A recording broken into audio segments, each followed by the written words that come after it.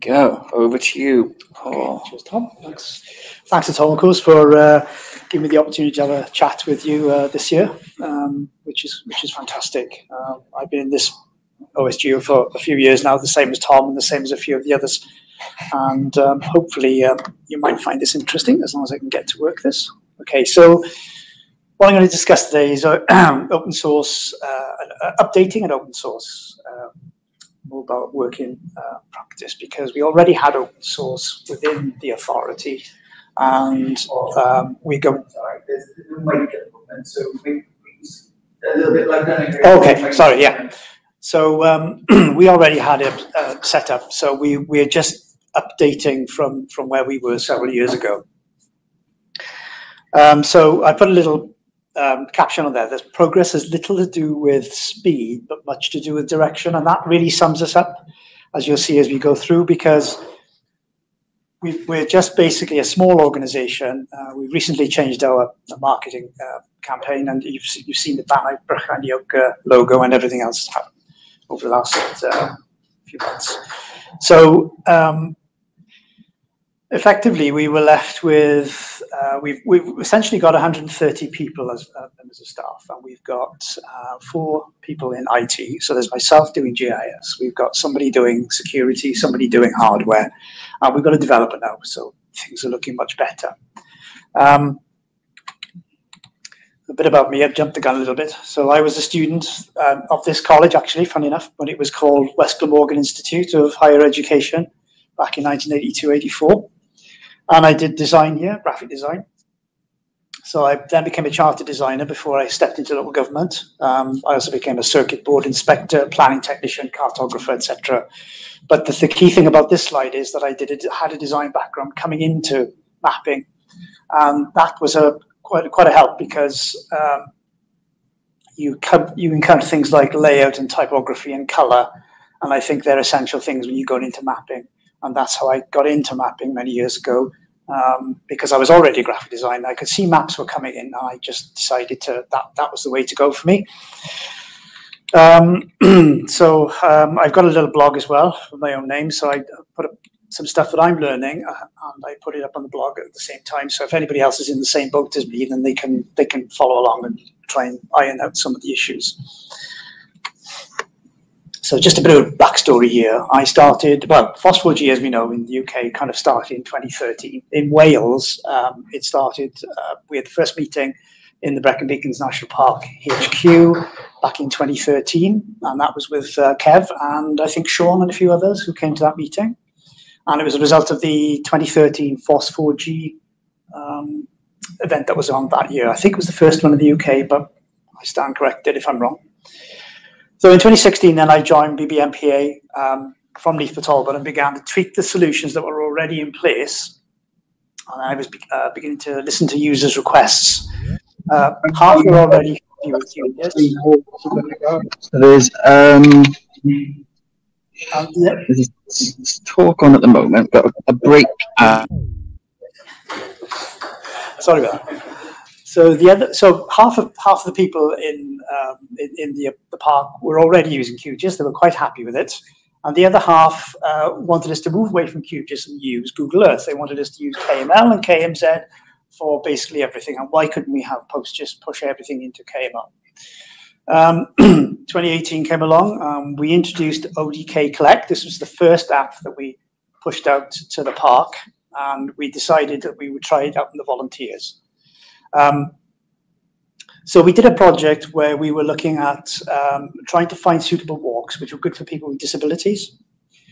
And we used this thing called ODK, which we were recommended by Aberystwyth University. They'd come across it as open source, and we thought we'd give it a try. And it went disastrous. The reason for that is ODK, the way we set it up, was far too complex. We made a lot of assumptions that people would understand what GIS was, and it turns out it was a hard sell. So the walks were never completed. Things moved on, people moved on, and it was generally felt that it was a bit too complex for the volunteers. So in 2020, pressure from ArcGIS Online came along, and I was sent a URL to set up my ArcGIS and I decided not to. I thought to myself, why? Yes, it's a free tool and it's an entry into the more complex and more expensive parts of the system, but I thought, well, I don't want it. And I was kind of making a decision for myself, not for the park.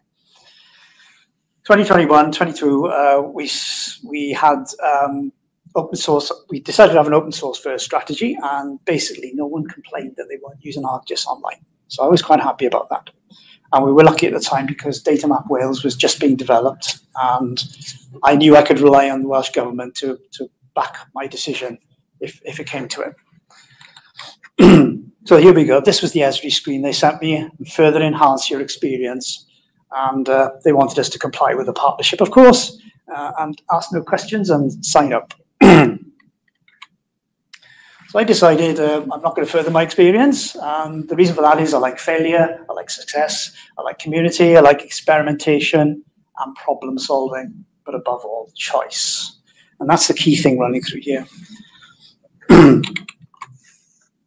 The choice to swap out components as technology advances or project support slows, or may even be discontinued.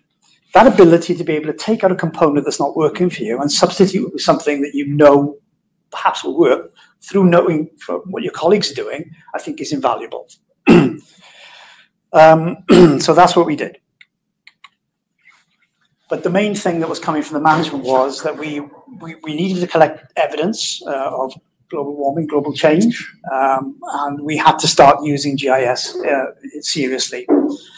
So the rationale was simple. Evidence must be collected transparently using open standards and open data wherever possible, and to make available for scrutiny in particular, reproducibility along with the algorithms used so that we can learn from the process and improve it in the future. And I think that's important because if we produce any analysis, we should be able to simply be able just to get that out there and be able to have it reproduced by someone if they need to. So, of course, there are many GI systems out there and many cloud solutions that replicate algebra, remote sensing capabilities. So the problem wasn't a budget one, it was an attitude one.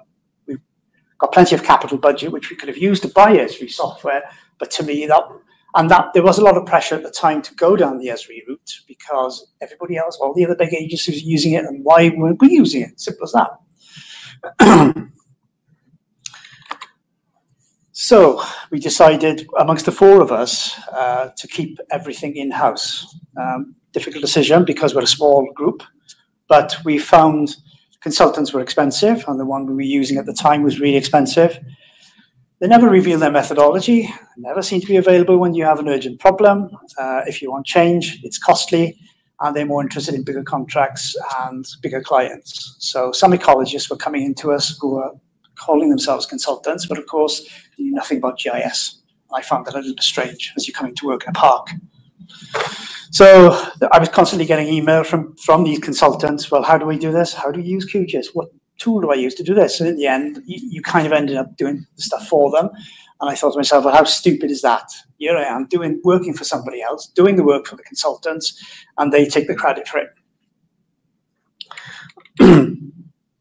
So let's rebuild our system, I thought. We've already got Postgres and we've got PostGIS in situation already. We've already got GeoServer and PGAdmin. We've got all the tools that we really need in a sense. And we could have pushed everything out with just web services. But what we decided to do was take a slightly different route and mix and match in a way. So for example, if you look at the first one down, we're still keeping QGIS. And I think it's important that we keep QGIS. But we've added one thing that I think will augment what GeoServer is doing, and that is giving the QGIS projects a back end. So effectively, QGIS Server was the solution for that. It isn't in as much development at the moment because I think it's slowed down a little bit, but I didn't want to put that in the way, if you like. So that was the first thing, component to put in, was keep QGIS as it was. People were using QGIS. There were some complex systems and triggers in PostGIS that we had to stick with because it would mean people effectively realigning their jobs to focus on any changes. So, for example, rights of way were very set in the way they worked, and they wouldn't really take any changes. So we didn't want to alienate them too quickly. So what we did was instead of using the old ODK software, we decided to change over to a similar model, which is called Kobo Collect. And as it happens, there's a little plugin for QGIS called Q Real-Time, which allows you to take your your PostGIS tables, push them up to Kobo Cloud, and then you can create a form from that, and then you can push the form out, and the data comes back from your handheld device through the plugin back into QGIS. So we didn't realize that at the time. It's only when I found the Q Real-Time plugin I realized how we could fit it all together. So Kobo Toolbox is now in the process. Q Real-Time taking stuff out to Kobo server, collect stuff in the field. But this was only a solution in my mind that would work for the volunteers. We got volunteers, we got wardens, and we got staff. So we've got three kind of different sections of people that we need to cater for. So the volunteers, we knew we'd have a bit of a problem with, because we can't assume they're GIS ready. We can't assume they've done a survey before, but they've got lots of enthusiasm, and they've got they really want to learn as well. So we put Kobo Collect out to the volunteers. We created a very simple form. We had some work that needed to be done in the peatlands up on the mountainsides, and they were very keen to get going with it. So initially we started with the ODK format, and we just put an Excel spreadsheet on Google, okay, just to get started, just to see if the whole thing would work. And they went out in the field, they took all their data, they collected it all, and the following week there was uproar. It didn't work. That's the only feedback I got. It just didn't work. I said, well, you know, give me a reason why it doesn't work. And they said, well, it's too complicated. And they went into various reasons of this. And I suddenly thought, but this isn't really a problem with the software. It's a problem with their understanding of what they're doing. And we added a little bit of training in, a little bit late, I must admit, but we did add it in, and we found that once they'd had the training, they went back out in the field and they found it great. The problem I got now is I can't get them onto Kobo Toolbox because they're so used to ODK, and they're happy with it. And it's still pointing on Google, which shouldn't happen. But it was only meant to be a temporary method, and it was going to probably have a few tweaks to be made to it, and then we'd follow it on. So we've already had the tools. If you look at the left-hand side, this is reported.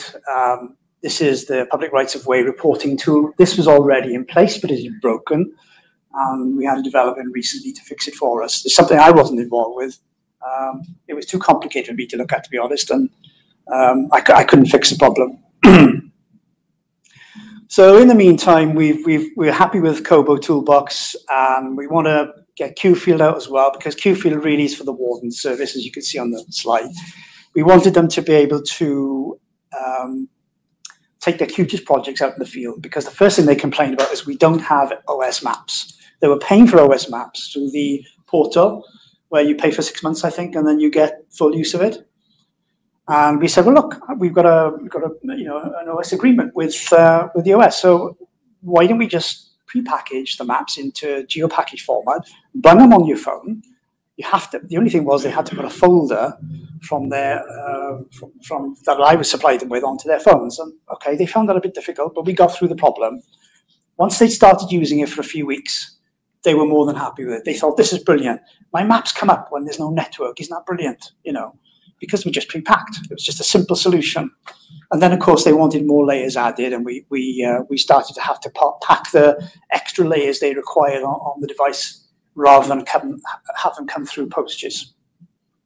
But they're happy with it at the moment, and we need to look at that in the future to make sure it works a little bit better than that. I think I've covered everything on there. Yeah. Oh, the other thing was, of course, there was one element missing. We were playing around with RStudio to try and get dashboards and the analysis done in a nice interactive way. That came to a head because that was kind of halted for a little bit. And we looked at Looker Studio from Google, which provided me with a nice quick interface to quickly draw the data from the collection methods into an instant kind of dashboard.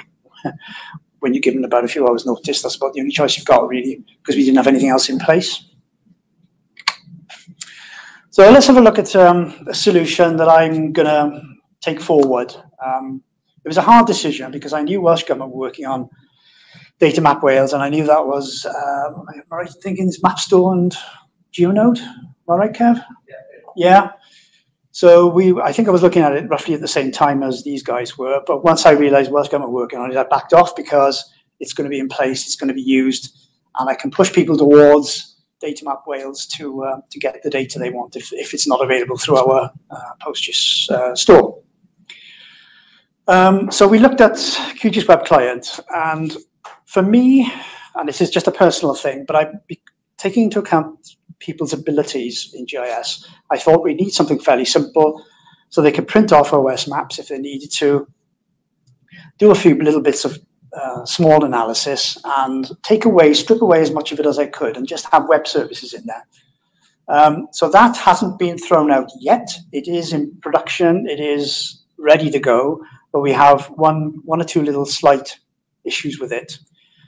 So this slide is just to show you how accurate and how easily and how well it performs in terms of making the data look the same in both platforms, which I think is important if you're into cartography and you want symbology and you want text and you want everything that you set up in QGIS to look the same when you put it out.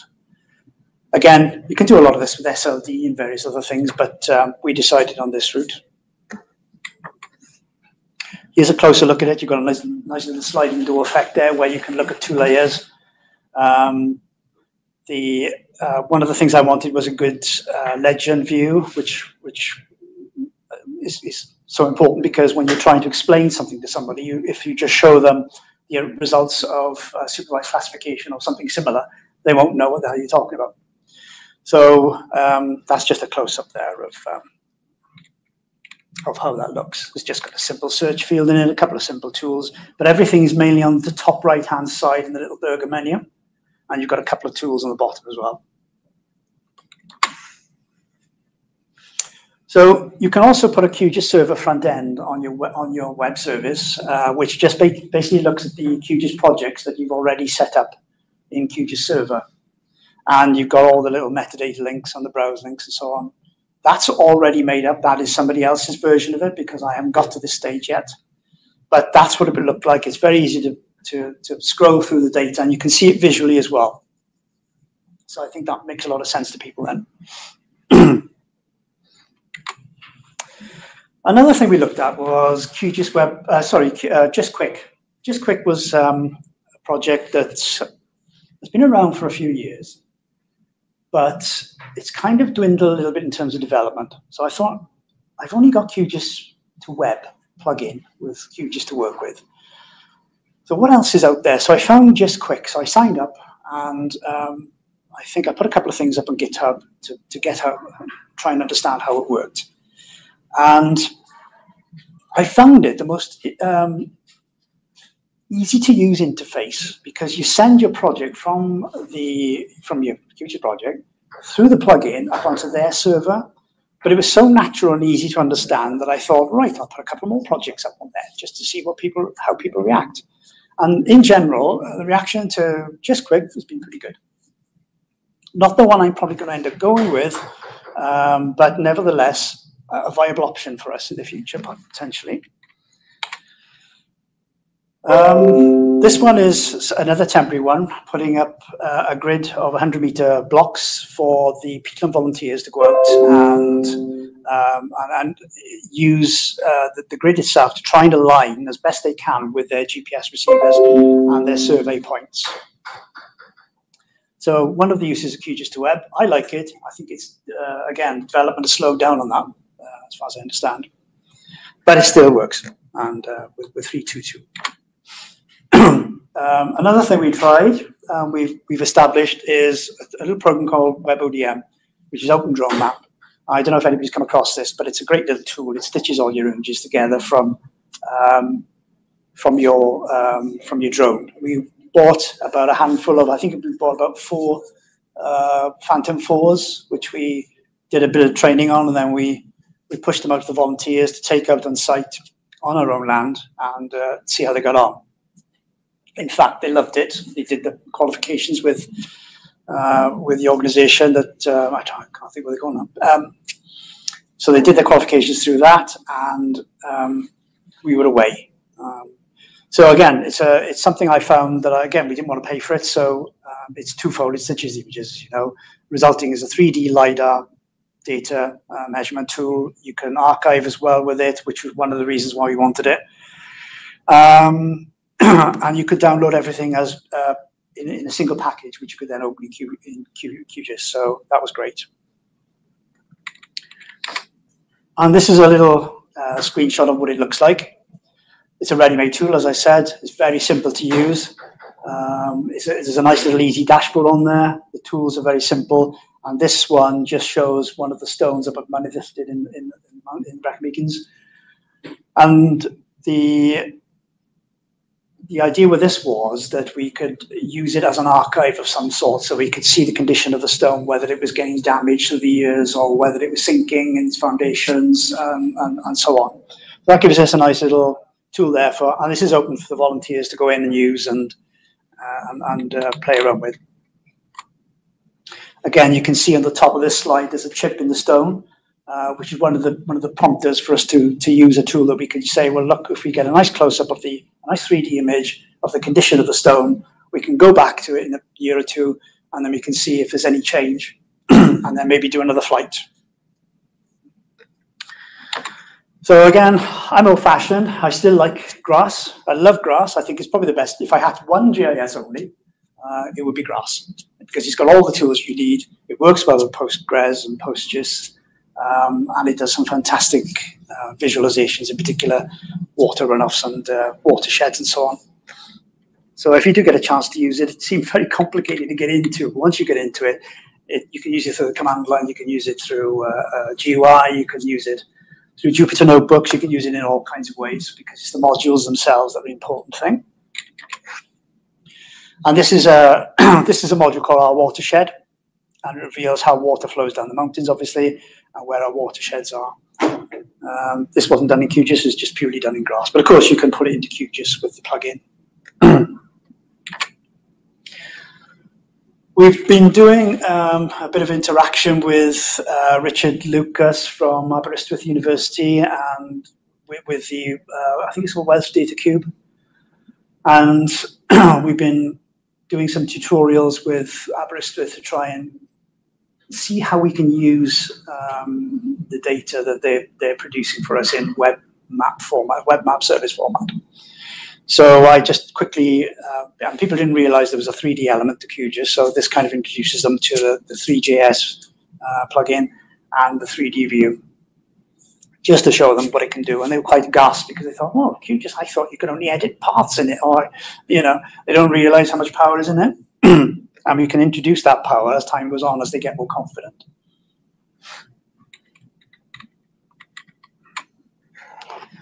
So we went into a serious thing about where we get to with the mobile working, with the mobile tools. I think I've jumped the gun on this, actually. The big problem was, of course, we didn't have network connectivity, and there were concerns about warden safety. They needed to see boundaries, they needed to update their conditions in the field, and so on. QField, as I said earlier, was the solution. The geo package was the first step on that. We did look at QGIS Cloud as well. Now, QGIS Cloud is kind of an extension of QField, but it's a paid cloud version. If you go for the free version, I think you have to allow your data to be open to the world, basically. So there was a bit of pushback with that, because we didn't want to put the data out to the world, and they didn't want to pay anyway. So it was back to QField again on its own. But we did, of course, use the sync plugin for QGIS, which allows you to sync the projects when they come back in. So another tool we did was the Brycheiniog ground management tool, and this is a simple way. They wanted a way to be able to, when they're working on the paths and when they're putting concrete down, or when they're mending the paths and doing various things, they're putting finger posts in or whatever, they needed a tool to be able to monitor and see how that was going on. So we just basically did a run around with a GPS on the paths, broke them up into 5-meter sections, and then we just allowed them to just pick a 5-meter section or 2 or 3 5-meter sections, and then just say, okay, these are the 3-meter sections that we're going to tarmac over, or we're going to put gravel down, or whatever it was. And again, we're just running a web feature service through that. And we're lucky within Brycheiniog Park because it's got a fairly good network anyway. But of course, if you go outside the park, it gets a bit less good. So just two little screenshots. Another thing we did in the park is we broke the whole park up into hexagonal polygons so that they could, without defining a polygon itself, they could pick areas they wanted to work on and give them a status. So they could look at this grid in its total area at any point and see where the work is going on and what status it's at. Nice little project. But again, it's waiting for that point where I can get in to see the manager and get it out. On the right-hand side, you've got Kobo. This is how easy it looks. You just fill in a blank form. When you finish answering the questions on the form, you send the form back straight to the server. I think I've got a few pictures further on at how it looks if you've never come across it. Here we are. This is the kind of thing you can do with it. You can do a lot of mathematical sort of background scripts and so on. You can add. It's just Excel. If you're any good at Excel, you can probably understand what's going on there. But yeah, you just put into a cell the formula that you need to give you the results, and it does the job. The people and volunteers are using it. They love it, and they don't want to part with it. Another project, again, I don't know what I'm doing for time.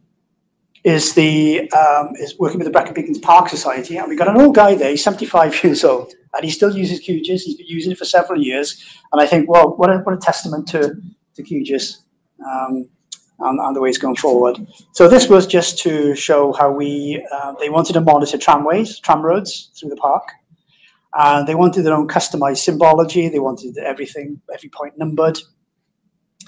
On the right side, you can see there how we pre-packed the OS maps so they can go out and site with them, just in a single geo package. And again, you can put links for documents and so on. This is a straight document to a Word, link to a Word document with some of the database information in it. So when they're out on site, you can quickly flick from one to the other to see and refer to the documentation on that site or point. So we have had some drawbacks. Workflow integration isn't where I want it to be, in the sense that, yes, we've got all of these things working, we've got some parts of it working, but the whole workflow needs to be relooked at, in my opinion. We need to automate a lot of stuff with FME. I've been putting that off for a long time. And of course, some of the managers are already looking at, well, we want to model some of the things that we're doing and try and get some sense out of them and so on. And of course, metadata and data on data map Wales has got to be in that mix as well. So a couple of future disruptors which we are looking at, keeping an eye on, OpenAI, Google, Cesium. Cesium is of interest to me because we are working in such an interesting park and with so much great topology and so on. AVR, VR advances, drone robotics, we keep an eye on that as well. So again, we're being pushed towards Jupyter Notebooks through Aberystwyth because it's an easy way of getting I don't know if you're familiar with Jupyter Notebooks, but essentially they're just Python. And they allow you to basically make reports, put your text in there, it's Markdown. And you can just do your live coding inside cells. Great idea. Pushing that onto staff is going to be a hard sell because it is very much hit or miss. I think the kernels and the various things that work within, I'm trying to think, maybe the way they've got it set up, I'm not sure at Aberystwyth, but it does fail quite a bit when you're trying to do something. So I think that failure might translate into, oh, it's too difficult to use and we don't want this, but we're going to try it anyway. We're going to see how far we can go with it and see what we do, see how we get. Again, I'm looking at Cesium, as I said. And R I've been playing around with. I like R. To be honest, I didn't learn Python at the start. I did go straight into R, and I quite liked it because it seemed to me to be quite simple to do the basic things like connect to PostGIS and so on. So, and of course, you've got all the QGIS algorithms and GRASS algorithms, which you can pull into R. So again, I'd like to do more work on that, but time is just impossible with just me doing it. So in summary, of course, I'm still learning after 30 years. There isn't a perfect solution for everything we do. Not everyone shares my enthusiasm. Skill sets for geospatial are dwindling. People are less interested in knowing the likes of QGIS. They want something that's just push a button once on my iPhone. I don't care what it does in the background, just as long as I get a result. Nobody really wants to understand the algorithms and the various things that go on in the background. And I noticed that the last 3 years, really. So just to remind everybody again, I like failure, success, community experimentation, problem solving, above all choice. Maybe it's a little bit personal and a little bit biased there, but for me, it's why I'm still working. I think that's the last slide. Yeah. Any questions? It's a lot there.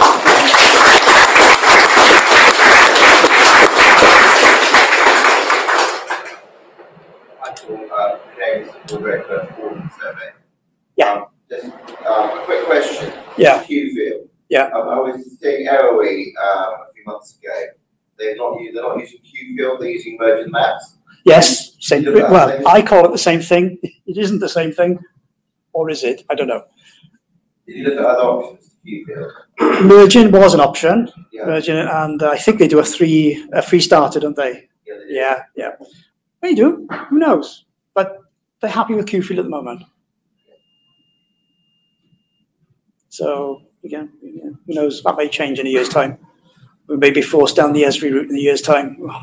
Who knows? I hope not. In fact, that can be a measure for you, because if I come here next year, you know we're still on open source. If I'm not here, you know why.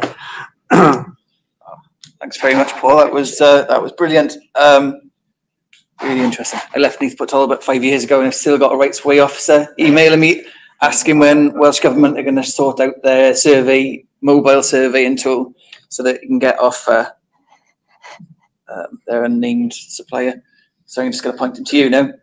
You know who he is anyway. I'm just going to tell him to email you for everything he needs from now on. Brilliant.